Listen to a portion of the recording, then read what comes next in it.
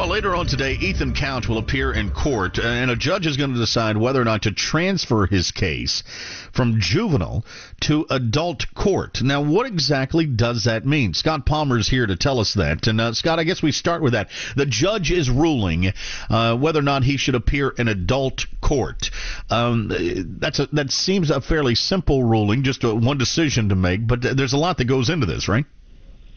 Correct. I think the decision's pretty much already been made by this judge. The fact that Ethan Couch disappeared and went to Mexico, he basically made the decision for the judge.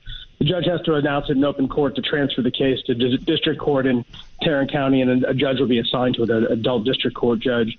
And that keeps him on probation until he's 26. It started when he was 16. It'll continue till he's 26, and he'll be on tight restrictions from the adult system. Okay, so he turns 19, like April 11th. So will this actually take effect after that birthday then? I think they have to wait till he's actually 19 to actually transfer the case. But the decision has to be made, obviously, prior to that. And I think he'll probably stay in custody as long as the courts will allow.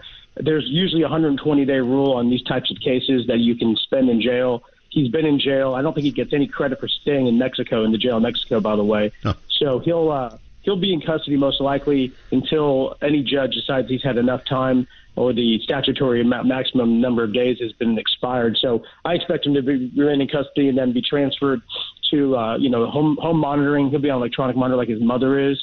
He'll have tight conditions.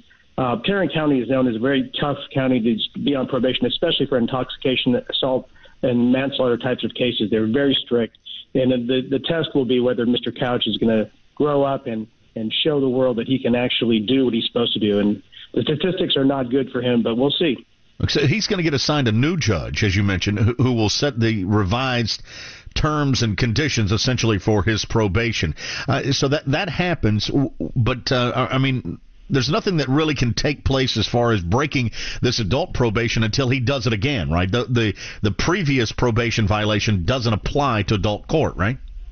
Exactly. You're absolutely right. He's going to have to violate the new terms and conditions set down by the new district judge that will be assigned to this case. And so that will be the future. He can't be punished for what he did on the juvenile probation until he offends again on the adult probation. So all that stuff that's happened in the past will not be affected by the adult transfer. Okay, so the way that I read this thing, he turns 19 on April 11 or whatever it is. He's going to get out at that point, right?